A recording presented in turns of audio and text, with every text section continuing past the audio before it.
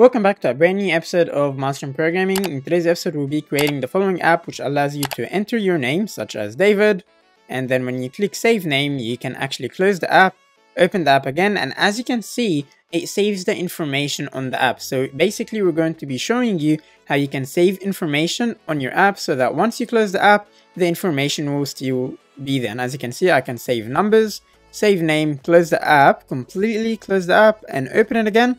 And it will have the last number or the last string that I have inserted. It will be a very easy tutorial, but it will benefit you a lot when it comes to creating your app. Without further ado, let's get started. Welcome back, guys. Now, as you can see on the right side here, I have the phone just so we can see the UI and work on it straight away. And that's actually what we're going to be working on from the beginning. So I'm going to be removing this, and instead I'll be adding a VStack to start with. Inside of here, I'm going to be adding a text. And for now, let's just leave this as empty. I'll be adding a spacer, and then I will start working on the enter your name text field and then button. So I'll very easily start doing that by first adding some text, and I'll say enter your name. After that, I'll add a text field. So very easily, we'll simply say text field. And inside of here, we actually have multiple options that we can do. For now, we can just add placeholder, something like enter your name, and after that we're going to be binding the text. So let's first of all create it. So I'll go over at the top and I'll say at state var username, and it will be empty string, and I'll come over here and I'll say username, just like this. Okay, so we forgot to do one thing, and that we just forgot to add the word text, just like that. And as you can see, we no longer have any errors. Great, so after that, what we need to do is just create our button. So let's go ahead and do that, and I'll simply type in button. Over here, I'll type in action, open and close a bracket, and open and close a bracket. Inside of here, I'll simply say text, and then I'll say submit, save. And inside of here, we're going to be calling a function that we still didn't create. So let's go ahead and start by creating it. We're going to scroll all the way over here. And inside of here, I'll say func, and I'll say save data.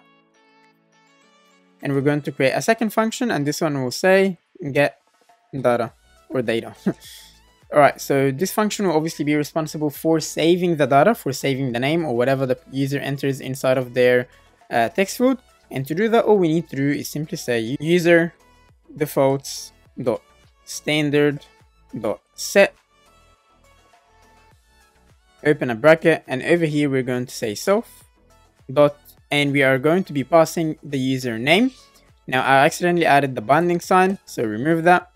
And then what we need to do is we're going to say for key, and here we're going to give it the name that we're going to recognize it by. For example, here I will say user name. Now, however, remember that when you come to extract this piece of data or this piece of information, you need to refer to the exact same for key that you just passed over here. In our case, it's username. Now that we know how to save the data, let's actually extract the data as well. So we're going to go to a function that says get data, and over here all I'm going to be doing is UserDefaults.standard.string. Now pay attention for something. If you're actually saving an integer, then you're going to be saying .integer and not string. But in our case, we're passing a string, so we're going to say string. For key, and this is when you need to pass the exact name that you passed over here. That's basically the name of the folder for it. We're going to copy username, and we're going to paste it over here.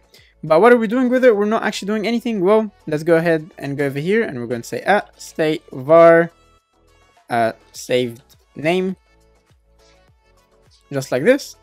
And we're going to go over here and we're going to say save name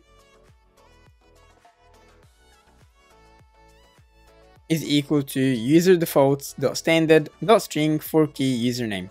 Now, it is telling us here that we might encounter some problems. For example, what will happen if nothing is actually saved? To solve this problem, all we're going to be doing is we're going to be adding 2 question marks. And then all we need to do is actually just pass an empty string instead. Something else I want to do is that I also want to say welcome, just like that. sorry, and then pass the name or whatever save part of that string. And now for our final thing, we need to just display this save name or whatever the person has saved inside of the text. So we're going to copy save name. We're going to go over here and we're going to type in saved name. Let's run this app and see if it works exactly as we expected or not. Okay, so now as you can see, I ran the app, and as you can see, we do have some issues with the UI. To fix this, all we need to do is simply come over here and add another spacer just at the bottom to make things at the center. And we also need to start calling our functions that we created. So we're going to copy the first function, which allows us to save the information, and we're going to go over here and click on save. And we're also going to we're going to call this other function, which allows us to actually extract the data. And to do that, we want to pretty much call it as soon as the view loads. So I'm going to come over here and I'm going to type in on appear, and I'm going to type perform, open and close the bracket, and then as soon as the view appears, we pretty much want to perform the get data. So we want to straight away start extracting our data. Let's go ahead and again delete or remove the app. Okay, as you can see, we do have the app running here exactly how we want it. And right now I'm going to enter something to save. So I'll say something like David. I'll submit and save. We are going to close our app, and then we are going to open it again. And as you can see, it says welcome David at the top. So it remembered exactly what I entered in the app. Let's try something else like mastering programming, and I'll just type mastering programming, and I'll click submit and save. Let's go ahead and close the app and open it one more time. And as you can see, again, it saves that information forever. So we're always going to be able to close the app and have the information saved. Thanks so much for watching. I hope you liked this video. I hope you're going to use this information inside of your apps, and see you next time.